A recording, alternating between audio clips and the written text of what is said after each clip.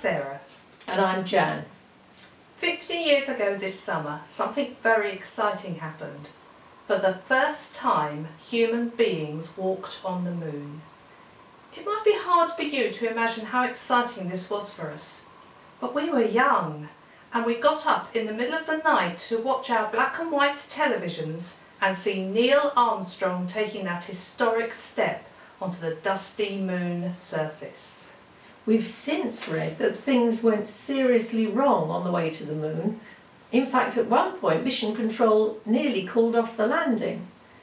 This gave us the idea for the Great Space Race. And now we need your help as we blast off for the moon.